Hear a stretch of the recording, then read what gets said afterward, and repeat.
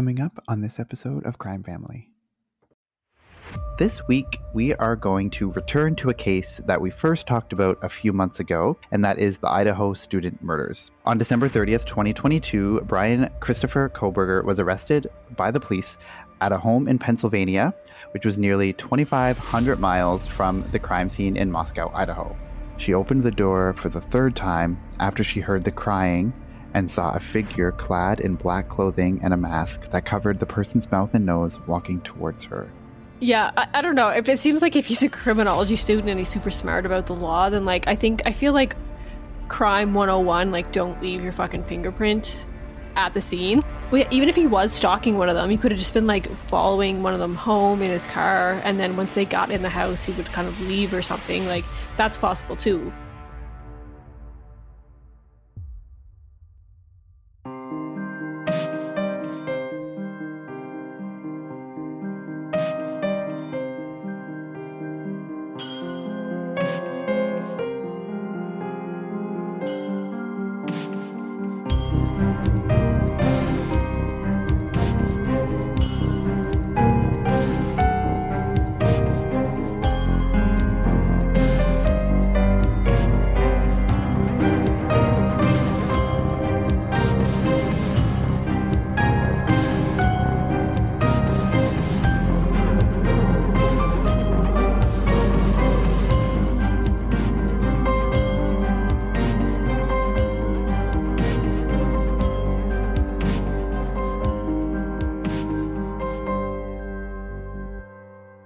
Hey everyone, welcome back to Crime Family. I'm your co-host AJ, and I'm here with my two sisters, Stephanie and Katie, just like always. And this week, we are going to return to a case that we first talked about a few months ago, and that is the Idaho student murders. You may remember this case, and just kind of brief overview. So in the early morning hours of November 13th, 2022, in Moscow, Idaho, an unknown assailant murdered 4 University of Idaho students as they lay in bed in their off-campus home. There were 2 surviving roommates who were not harmed, and the police were called to the home around noon on November 13th and discovered the slain bodies of Zana Kernodle, Ethan Chapin, Madeline Mogan, and Kaylee Gonzalez. And so we discussed this case earlier this season 4, episode 6. And this case has been, a media sensation. There's been tons of people, watching for updates in these mysterious and seemingly random murders. And if you've been following the news at all, I'm sure you've heard of this case. And if you've been following the news even a little bit, you probably know that there has been some massive updates in this case since we released our episode in November. And so I'm assuming have you been following the major updates for this case at all? Or do you guys know a bit about the new developments? Yes, I don't know a whole lot about the new updates, but I have been reading some of the updates. Yeah, I know a few from maybe a few weeks back, but if there's anything more recent than that, then I might not be aware of them. Okay, yeah.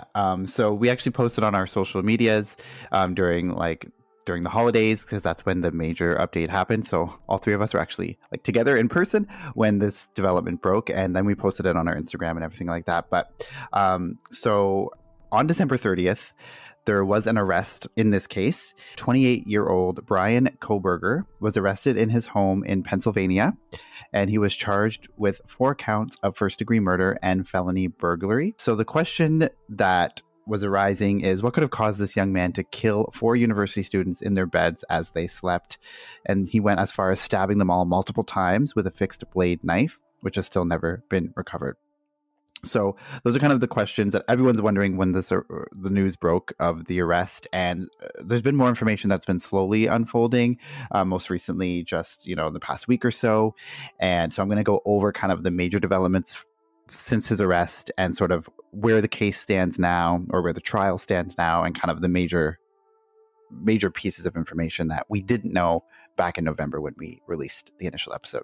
Like I said before, on December 30th, 2022, Bryan Christopher Kohberger was arrested by the police at a home in Pennsylvania, which was nearly 2,500 miles from the crime scene in Moscow, Idaho. It was essentially on the other side of the country. And since the arrest, some information about Kohberger has been released, which leads to more questions than answers. So Bryan was a criminal justice PhD student at the University of Washington, And this was a campus which was only about a 13-minute drive from Moscow, Idaho. So even though it's in a different state, it is pretty close. It's by the state line. So it was really only a 13-minute drive from the town in Idaho where the victims were murdered. And so at this time, it's not known how he knew the victims or if he did know them at all. But I myself have a hard time believing that it was random. It seems like he kind of knew the layout of the house just based on the logistical information about the case. All of the information is alleged at this point, and he has not been proven guilty in a court of law. So I do want to just preface it with, he is a suspect at this point. He's not been convicted of anything, even though he has some charges outstanding. Innocent until proven guilty. And so there was a major court affidavit that came out and was released to the press right before one of his preliminary hearings. And that's where the bulk of this information in the updates is going to come from, is from that affidavit. So also just wanted to let you know that a lot of this is coming straight from the source, because I didn't really want to get into too much of sort of the speculative stuff. There's a lot of media outlets out there that will kind of just bring on quote unquote experts and give their expert opinions about certain things, but I'm just going to stick to the facts. Like Nancy Grace. yeah. And we don't really need her commentary up in here. So, I'll just stick to what we know for the most part. I mean, we're probably going to speculate, of course, but that's after I kind of give the rundown of the facts, which I guess Nancy Grace is too, but Nancy Grace, sometimes she can be over the top. So one of the major sort of developments that came out from the release of the affidavit was that something that really kicked off the investigation that was actually discovered pretty much right away as soon as the police discovered the bodies. And that is that the police found a tan-colored knife sheath in the bedroom of one of the victims. And, quote, the words K-bar and USMC were stamped on the sheath along with the U.S. Marine Corps insignia, authorities said, end quote. And once the police found this, they sent it for testing. And then on the button snap of that knife sheath, they found a fingerprint, which matches the suspect, Bryan Kohberger.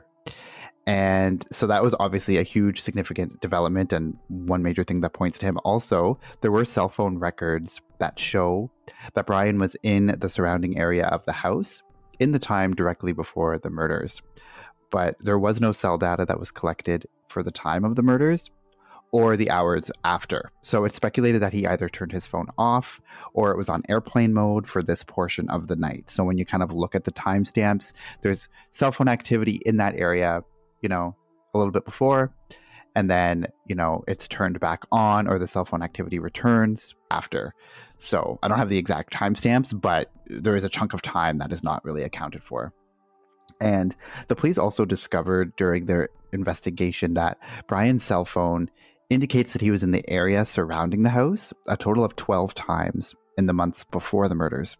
And almost all of them were in the overnight or early morning hours. So, I've watched some CNN videos and they're kind of discussing this. And they say that it's significant because, the fact that he's in this area 12 times at least in the months leading up to it. So it's either kind of maybe points to the fact that he could have been, stalking some of the victims, or he was kind of eyeing this property or eyeing these students for a significant portion of time. I believe the first time was in August of 2022, which would have been, 3 months before the murder. So that's kind of odd. And he did attend Washington State University, which was only 13-minute drive from the home.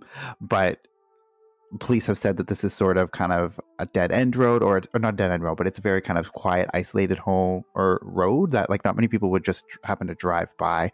So the fact that he's in this area like not one time but 12 times kind of leads to suspicion that he could have been or may have been eyeing these students for a long time. So these cell phone records plus the fingerprints that they found on the knife sheath that matched him were enough to place Bryan near the scene and at the scene itself. And kind of how it came about with the DNA on the knife sheath. So they found that knife sheath on the bed. They obviously sent it for testing and got the DNA profile. And then there was like sort of other events, which I'll get into later, that kind of led them to Bryan. But then once they kind of were eyeing Bryan, or they were putting him under surveillance, they were able to test some trash that was recovered from Bryan family's residence and test it against the DNA that was found on the knife sheath. And results of this concluded that the DNA from the trash belonged to the father of the person whose DNA was on that knife sheath. So according to the affidavit, quote, at least 99.9998% of the male population would be expected to be excluded from the possibility of being the suspect's biological father. So that's how they were able to tie it to him. So I guess the DNA that they had matched his father, and they said that it's most likely certain that it was his father. And that's how they were kind of able to tie that to this DNA fingerprint. So obviously these are huge, significant updates. And there's also the car that Bryan was driving is also of note in this case, because it was his white Hyundai Elantra that was seen on surveillance footage in the area surrounding the victims' homes that surfaced in the weeks before Bryan's arrest. So I remember one of the updates, in a few weeks after or early December to the media was that they released this kind of surveillance footage of this white Hyundai Elantra, and they said that this is significant to the case. They didn't really release how or reveal how, but they said this vehicle is significant to the case. Anyone who knows the owner of this vehicle or knows someone with a similar vehicle to please call it in to the police. And so on November 25th, that's when the Moscow police kind of told all the surrounding law enforcement agencies to be on the lookout for this Hyundai Elantra. And this make and model of the car was spotted in the parking lot of a townhouse complex in Pullman, Washington, shortly after. And Pullman, Washington is where the university is that Bryan attends.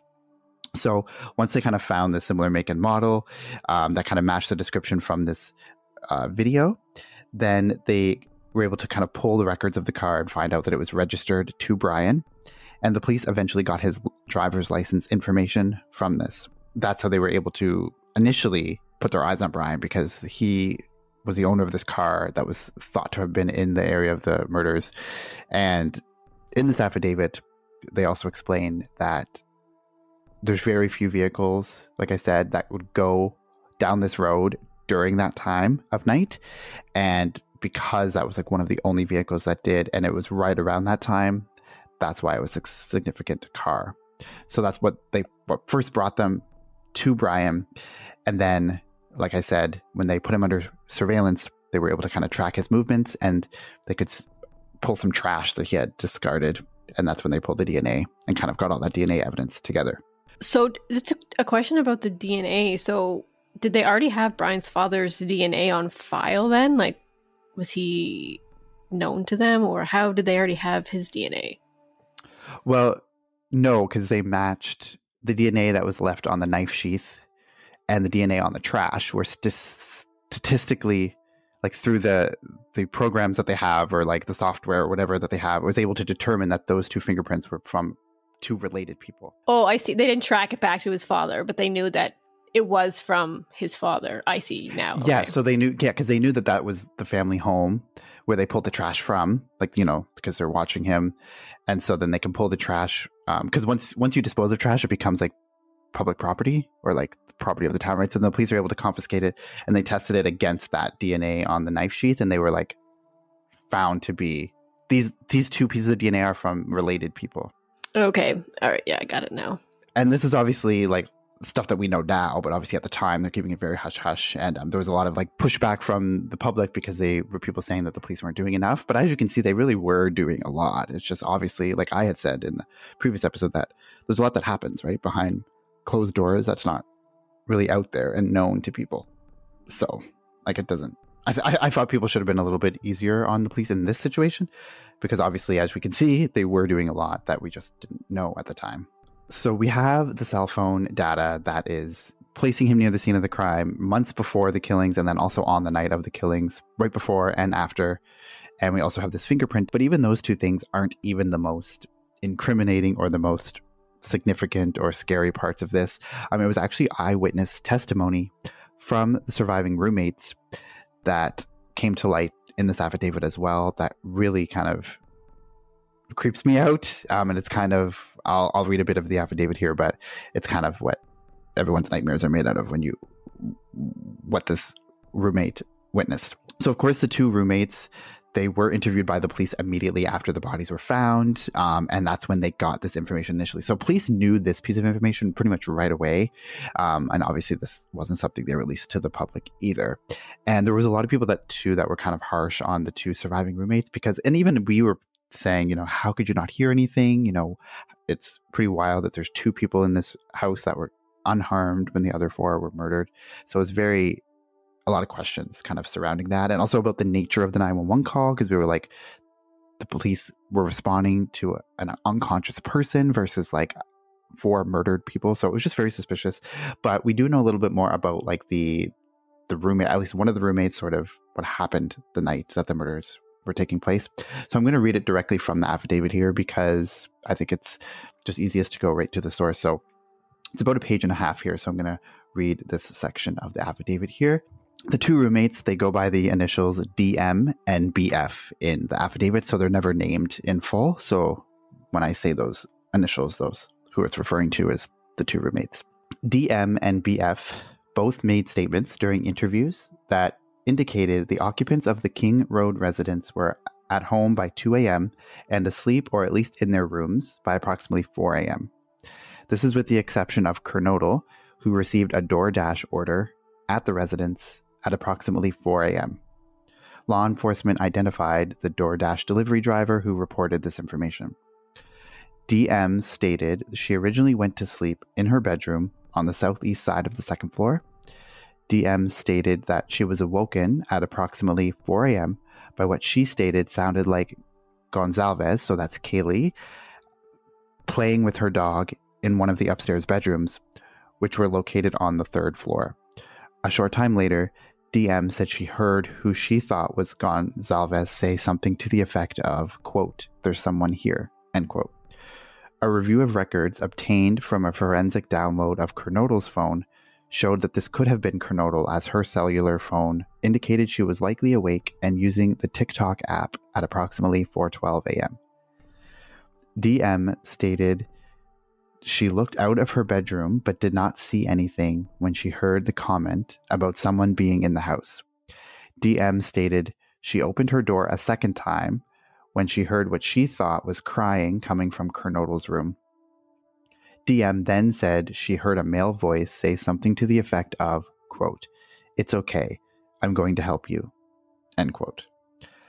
At approximately 4:17 a.m., a security camera located at 1112 King Road, a residence immediately to the northwest of 1122 King Road, picked up distorted audio of what sounded like voices or a whimper, followed by a loud thud. A dog can also be heard barking numerous times starting at 4:17 a.m. The security camera is less than 50 feet from the west wall of Kernodle's bedroom. DM stated she opened the door for the 3rd time after she heard the crying and saw a figure clad in black clothing and a mask that covered the person's mouth and nose walking towards her.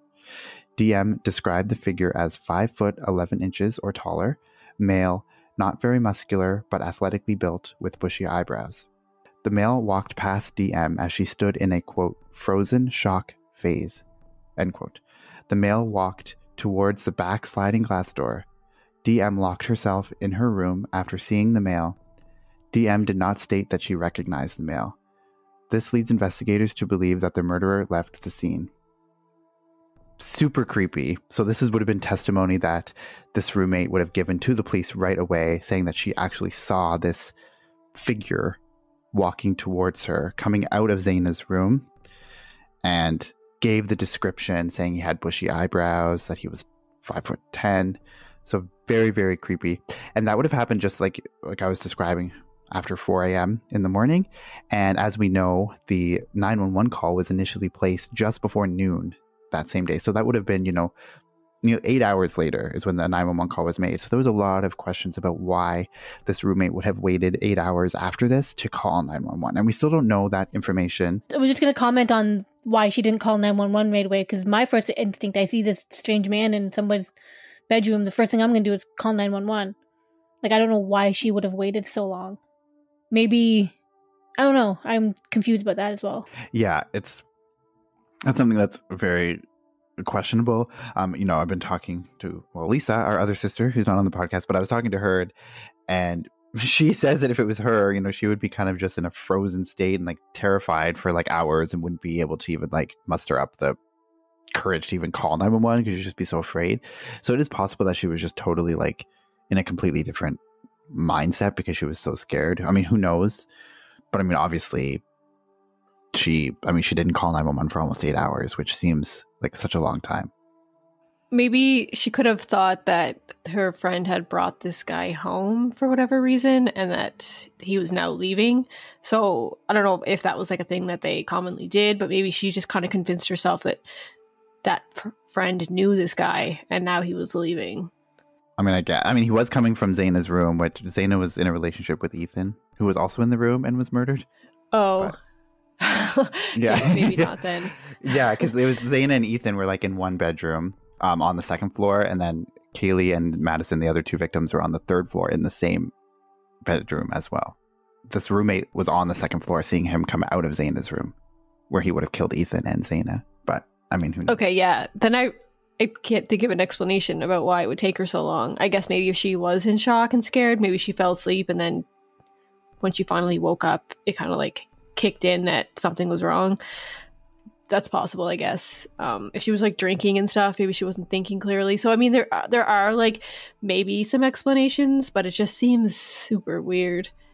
Yeah, it does seem super weird. Like you'd think your first instinct would be to call 911 right away when you see this masked person. Like, that would be me, because I'd be scared that he'd come after me, like me next. Like, you don't know who this person is, right? So yeah, did he see her peeking out? Yeah, like I'm assuming he didn't know that she was looking at him.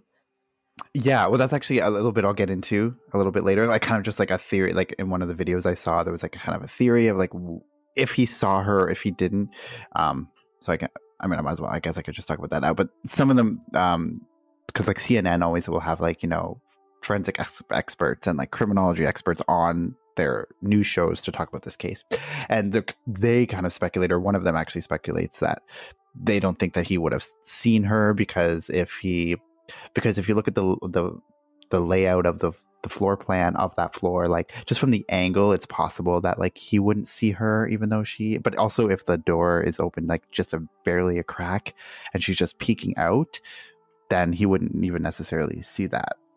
And also she makes the point too that if, he would have probably wanted to get out of the house right away as soon as he killed Zaina and Ethan, like he's kind of just in his mind, like trying to get to that sliding glass door as soon as he can to get out. He's not going to be really looking around. And if the door is only open like a tiny crack, then it is possible that he wouldn't have seen her. Because obviously if he saw her, wouldn't he want to like then kill her? Because, I mean, as it turns out, this sort of eyewitness testimony is kind of a major thing that sort of led the police to him, other than the car. But there's some identifying information in there that kind of helped build that case against him.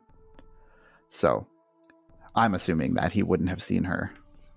Yeah, it seems like he probably didn't know she was looking at him. And so there's no other evidence that anyone else was involved, because I remember early on one of the news reports that came out was when he was arrested, he actually asked the police if he was the only one being arrested. So it was kind of like asking if the other people involved had been caught as well, sort of, maybe.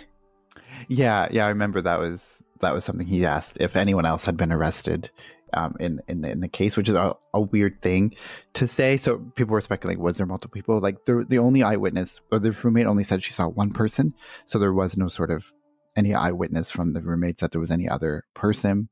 But also too, he was a PhD student studying criminology, so people think that he is very smart when it comes to the criminal justice system, and he was kind of just said that so that he could sort of start to plant his seeds of doubt, because then during trial it's going to come out like, oh, what's the first thing he said? Oh, well, is someone else? Did you arrest anyone else? Kind of making it be like, you know what I mean? Like people think that he was trying to say that just so that he could start building his sort of.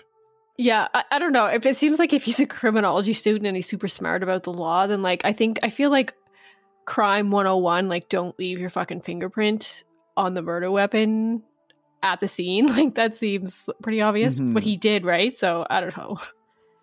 Yeah, it seems super weird because I mean they never found the actual murder weapon, so the knife that was used was never actually recovered, but the sheath of the knife was.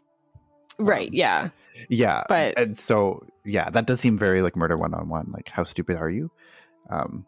So I don't know. Like, yeah, because I was going to ask you guys too, what do you guys think of that? Because there was sort of early on, it was like, well, he's a PhD student. He was doing a thesis on, well, I mean, also too, some of like the Reddit forums and the online sleuths and kind of these other like sensationalist sort of things will talk about a little bit about what his thesis was about. Like, he was studying sort of the mindset of killers as they commit crimes or something. So people are trying to suggest that maybe he was like doing this as part of his research for his study or for his paper or something, which seems kind of far-fetched. I don't know. But like a part of me was thinking, like, he's very, very, like, he's a very smart person. So why would he leave his fingerprint on this knife sheath? But a part of me was thinking, like, maybe did he want to get caught? Maybe like it was part of it. Like he kind of wanted the notoriety. I don't know. You know what I mean? I was like, he's making these very obvious mistakes that even people who aren't PhD students of criminology know not to make. So the fact that he was a PhD student and still did that seems very weird. So maybe, or he was just arrogant. Like maybe he was just incredibly arrogant and thought that he was one step above them or ahead of them.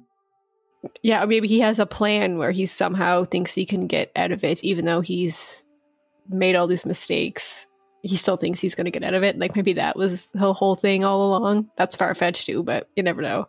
Yeah, and also this case is so early on, so who knows what sort of things that they're going to try to come up with in the defense. You know, maybe he has some big elaborate story planned that will somehow get him out of it, or, you know, that there was some other person involved or something.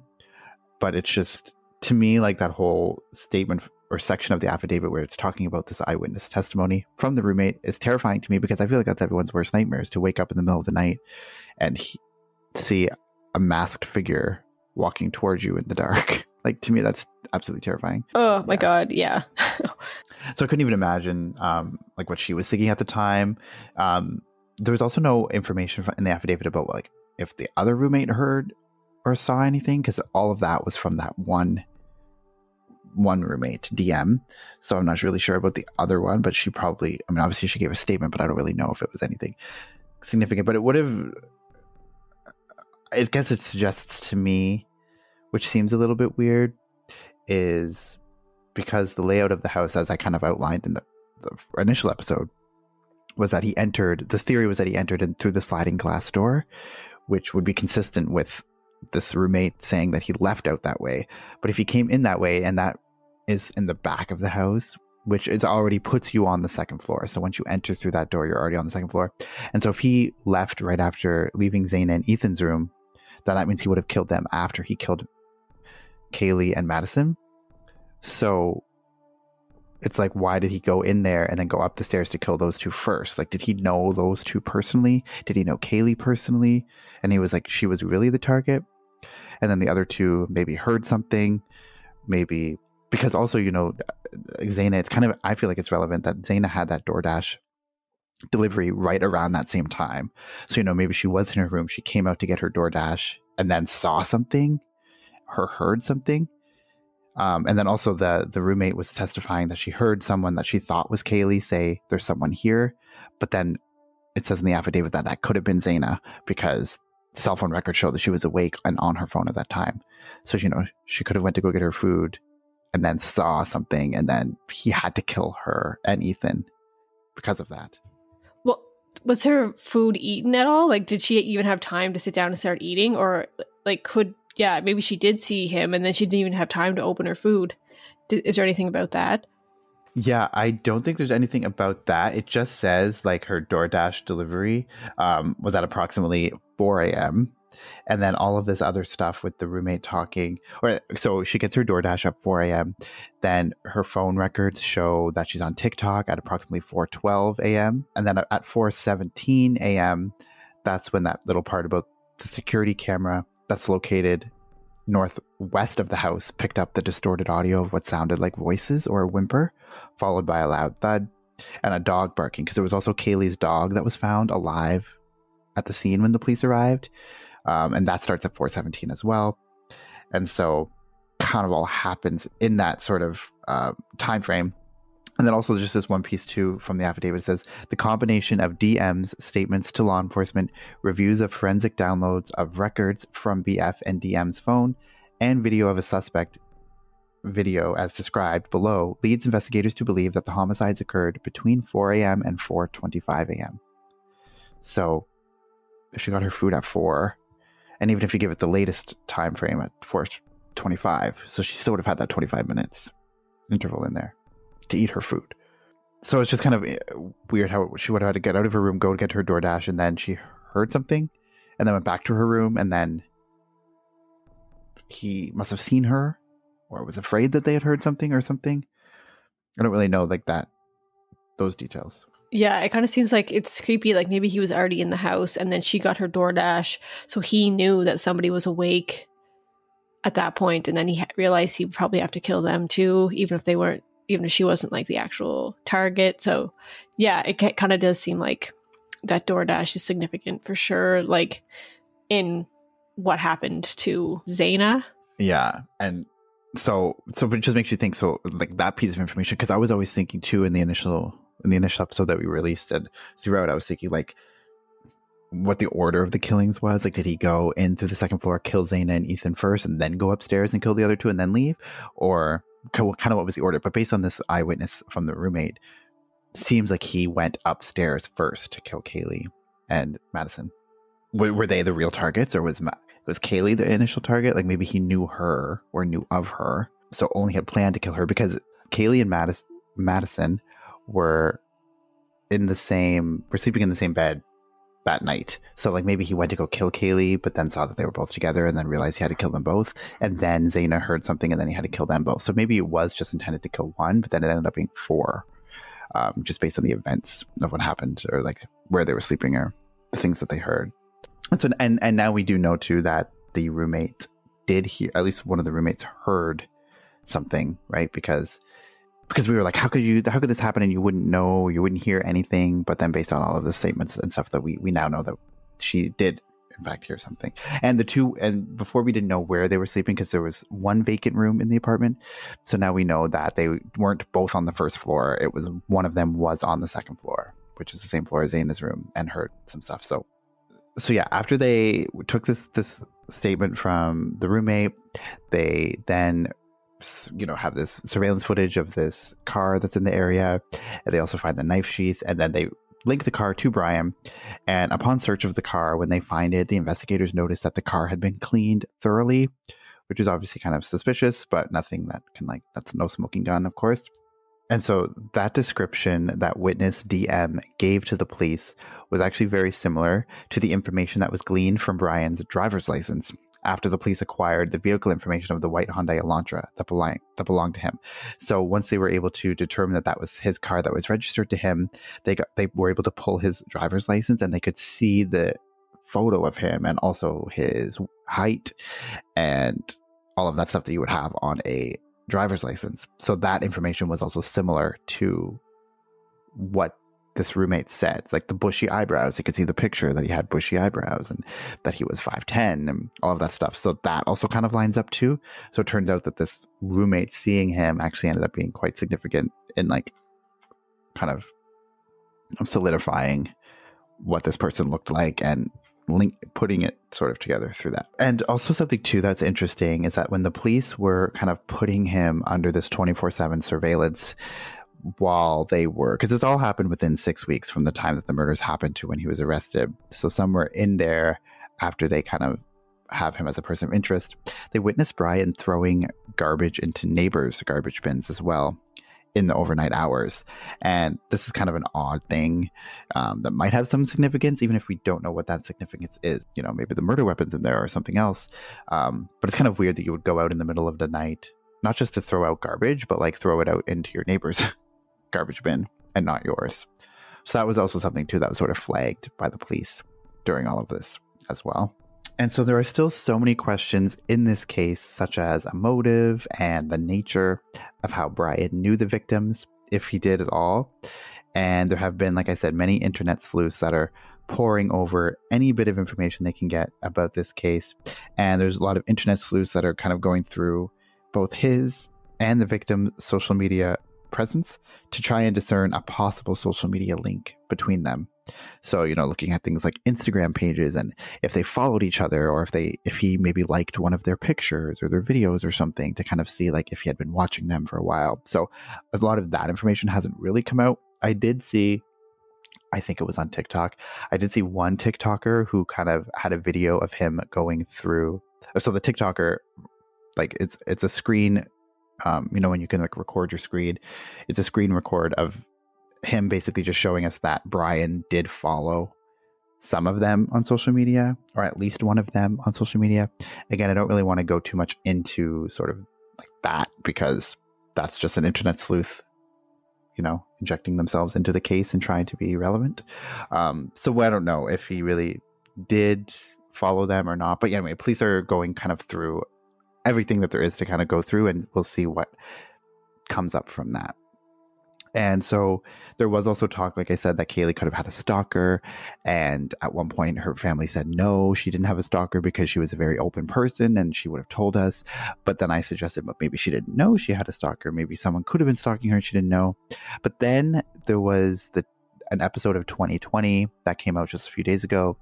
And I haven't been able to actually watch that episode yet because it's not out like on the internet yet. And I don't have cable, so I didn't watch it. But there was a clip from the preview of her father saying that yes, she did say that she had a stalker, which is a completely different story than he said a week after the murder. So I don't really know where that lines up either. So it's just very messy, and there's still a lot of information out there that we don't really know. So I don't really want to jump to too many conclusions, but we do have quite a significant amount of information that we didn't have, even a month ago, or a couple weeks ago even. After Bryan Kohberger's arrest on December 30th, he waived his right to hit the extradition process. So he was arrested, like I said, in Pennsylvania, which is on the other side of the country from Idaho.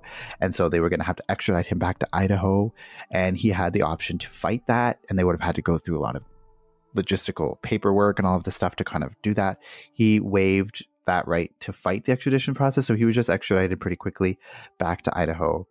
And Kohberger has appeared in court twice this month. And the most recent was on January 12th. So just a couple days ago from this recording. And during this preliminary hearing, they just kind of outlined what the charges were. And it's just sort of the first step in the process. And this wasn't really a preliminary hearing. It was just kind of a meeting at the court. And his preliminary hearing is actually scheduled for June 26th now. So we won't get any more information from court until at least June. So that's still 5 months away. He waived his right to a speedy preliminary hearing. So he could have had a preliminary hearing within 14 days, because that's always your right to a speedy trial. So he decided against that, or his attorneys did. So now his preliminary hearing isn't going to happen until June 26th. So there's still going to be months, and that's just a preliminary hearing. So once that happens, then there's still going to be, months and years before we even get, to the actual trial. Or we don't know if he's going to plead. Like maybe he'll plead guilty. I somehow doubt it. But maybe he'll plead guilty and then there won't be a trial. So still lots of stuff that we don't know. But this affidavit was very interesting. And we're going to put a link to the full affidavit in the show notes. It's 19 pages long. And I read all of it. And it's pretty interesting. But I just kind of picked out the most significant pieces of information there. But go ahead and feel free to read all 19 pages of it, because it is pretty interesting. And so that's kind of where the status of the case is right now. Do you guys have any thoughts about any portion of these updates? The car or the fingerprint or anything like that, or the eyewitness? Did they ever say anything about that weird red stuff that was coming from the pipes? Yeah, no, nothing that I could see. Nothing that came out from that. So that's still a mystery to me. I mean, I'm assuming it's probably blood. And like I said, that would have been right outside of Zaina's bedroom, where that stain was found. But no update on that. Okay, yeah. So I'm definitely looking forward to kind of hearing his story and what the motive may have been. Because at this point, I don't think there's any doubt that it was him. At least him. Whether there's other people, still not sure. But yeah, I really want to know kind of his relationship with them, if he had any relationship with any of them. So definitely going to follow this one. Yeah, I feel the same way as Katie. Like, I want to know why he was at the house, why he targeted those people. I just, like, this whole case to me is just so weird, because, Like, he didn't go to the same school as him, and he wasn't even from Idaho. So, like, to me, to drive all the way there to kill these people and then drive all the way back, it just seems really odd to me. But like AJ said before, like, he was a PhD student, so he is pretty smart, so probably thought he could get away with it. But you don't leave your DNA at a crime scene if you're that smart. But anyways, I'm definitely gonna want to follow this one and see what happens. It's unfortunate it's gonna take a long time to see what does happen, but definitely looking forward to the outcome of this. Yeah, and I know you said like he drove all the way there and then drove all the way back. I mean, it was only a 13-minute drive from his campus where he was living to Moscow, Idaho. So it's only 13 minutes. So it's not like he went super far out of his way. But it does seem like it was very kind of planned out and methodical, because if he had been in that area 12 times in the months leading up to it, it's kind of like he was scoping it out, right? Like, who knows? Maybe he had been in the house before. Like, we don't know, right? Like, maybe he had... and all of the times that he was in that area was in the middle of the night or in the late evenings. So it's kind of like he was going there at around the same time. And maybe he had went up to the back of the house to see if the door was unlocked like before and saw like, oh, it was unlocked, and was kind of planning it out and plotting it out. And maybe he had been in the house before and that's why he knew the layout of the house, or knew that, Kaylee slept upstairs or something like that. Like, who knows if this was his actual first time inside the house either. Oh, that's creepy to think that he was kind of just like watching and seeing their routines and kind of stuff like that. That's creepy. But also, he could have been because you said it was a party house before, so he could have been at a party and just never really stood out. So they never really, paid much attention to him. And that's kind of how he knew the layout. And then he was kind of coming back and stuff like that. So, yeah. Yeah, that's true. And it was a big party house. There's actually there's body cam footage that got released from like the months before the murders, where the police had responded to noise complaints coming from the house, and they talked to Zayna outside one time, and then they talked to Kaylee outside one time. So I guess just to show that the police had been there before, just with noise complaints and like loud parties and stuff. So it was a party house. So yeah, it isn't weird to think that he could have just been attending the party, and he might have had very brief contact. So like the roommate, like I said, in her statement, the roommate that she saw him didn't say like, oh, I recognized him. That's this person who's been at a party before, So they never, so because there's no indication of that, like we don't think that he knew that roommate at least. So yeah, he could have just been at one of their parties and was just not someone who stood out to even have them remember him. Or it could be, like I said, he had been going in the house or something before this, like in the middle of the night. Because what was he doing those other times when he was in the area? Just driving up to the house, looking at it, going back. Like, he was obviously eyeing that house for a while if he was in the area 12 times, at least 12 times. And like I said before, the police were kind of saying that this is not really it's not like a road that you have to drive by as a big part of the town to like get to the other parts. It's like, it's kind of out of the way from the rest of the place. So it's kind of like a place, like a road that you would really only come across if you're looking for it or if you live there. So that cell phone data, it didn't just show that he was like driving by. It showed that he kind of stopped and was there for a little bit sometimes. Mm-hmm. Well, the police have just said that cell phone data indicates that he was in the area at least 12 times in the months leading up to it. And like there for like, yeah. So kind of makes it seem like he would, well, yeah, even if he was stalking one of them, he could have just been like following one of them home in his car, and then once they got in the house, he would kind of leave or something. Like, that's possible too. Just like watching them. Yeah, that's true.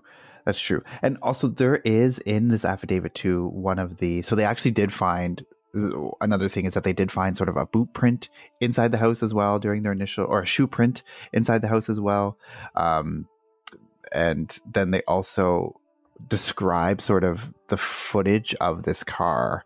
And I guess like I can kind of, if you want me to read it, I can. It just kind of describes like, because my question is, how can they see this car, but then they don't see anyone leaving the car? You know what I mean? Like, they don't say anything about, oh, there's this person captured on surveillance footage leaving the car and entering the home. It's just like, we see the car in this area, but they never mention anything about a person leaving the car, which obviously, how does it capture the car, but not the person leaving it and going into the house? You know what I mean? Like, that's kind of weird. Yeah, that is strange. So that was also like my question, because they're talking about like how if you read the affidavit, you'll see like once the car gets like in front of the house, it tries to like do a 3-point turn and turn around, and it tries to pull in. Like they can see it kind of like trying to park and like do all of that stuff, but then it never says anything about like seeing a person, like a tall person walking up to the back of the house. You know what I mean? Because that I feel like would be significant, and that wasn't in there. Because like they describe it as say like at approximately at 2:53 a.m. a white sedan, which is consistent with the description of the white Elantra known as suspect vehicle 1, was observed traveling southeast on Nevada Street in Pullman, Washington, towards SR 270. SR 270 connects Pullman, Washington to Moscow, Idaho. This camera footage from Pullman, Washington was provided to the same FBI forensic examiner. The forensics examiner identified the vehicle observed in Pullman, Washington as being a 2014 to 2016 Hyundai Elantra. At approximately 5:25 a.m., a white sedan, which was consistent with the description of suspect vehicle 1, was observed on 5 cameras in Pullman, Washington, and on SWU campus cameras. So that would have been at 5:25 a.m., which would have been an hour after they believe the murders took place. The first camera first recorded the white sedan was located at 1300 Johnson Road in Pullman. It was observed traveling northbound on Johnson Road. So they kind of give a huge, like, detailed description of the movements of that car that night. So it shows that he drove from Pullman, Washington to Moscow, was there for, that length of time, and then his phone is turned back on later away from the house. So it's like he did turn it off for that. And they kind of track the vehicle through that. In the affidavit, they describe that. So it's very, just very odd how they like didn't capture him actually on camera if they captured the car in front of the house. So that was just a little bit odd to me. But definitely a strange, crazy case. And we still have so many questions. And like we still don't know his motive. We don't know his relationship with any of these victims, if he knew them, if he didn't. If he didn't know them, why did he choose them? What was it about them? Was he doing this for some sort of sick, twisted thing for his research study, which seems kind of far-fetched? So just very, very odd. But that's kind of where it stands now. Like I said, all of this is alleged. Of course, he hasn't been proven guilty in court yet, so it's all just kind of alleged. And he is just a suspect at this time. So we'll continue to update you as the case continues. And like I said, his preliminary hearing is now scheduled for June 26th. So we still have, 5 months before we even get some more information. But who knows what will come out before that, from other people that they interview or something like that. So still very interested to see where this case goes. But it's also very sad, too, that it just seems so senseless. And this person if he is the one that did it just seems so random and I just can't understand it. Somebody 28 years old going for a PhD, like has everything going for him, seemingly. So the fact that he would just kind of do this just seems just so bizarre. And also, I mean, he was in Pennsylvania when they arrested him because his family lives in Pennsylvania, and he had actually driven cross country with his father from Washington to Pennsylvania. And there's also police body cam footage of Bryan and his father in the car when they stop him, like along that route, because for something unrelated, like I think I stopped him for like a broken taillight or something, or tailgating or something like that. And so there's body cam footage of him and his father in the car driving cross country. But he ended up in Pennsylvania, and that's why he was in Pennsylvania, was because his family lives there, not because he was like on the run or anything, even though he technically was. But yeah, so that's what we have for you for the update episode. Like I said, follow us on all the social medias if you want to be up to date with the latest developments in this case. There'll be lots more to come. And of course, we'll update you every step of the way as much as we can. And so, yeah, you can follow us on Instagram at Crime Family Podcast. We're on Twitter at Crime Family Pod 1, and we're on Facebook at Crime Family Podcast. And you can send us an email at crimefamilypodcast@gmail.com. Send us your case suggestions, or if you have theories about the Idaho murder case or your thoughts, just let us know what you think. You can always interact with us. We'd love to hear your feedback. And as always, if you like the show and you want to follow us on Patreon to be a patron, you can find us on patreon.com/crimefamilypodcast. We'd love to have you. And then you can also get our exclusive Redbubble merch at the link in the show notes. We'll put the link there, and you can get all your Crime Family merch that you want from the Redbubble store. So lots of great things and lots of great ways you can interact with us and support the show. So thank you so much. And until next time, take care. Bye. Bye. Make sure you lock your doors. Bye.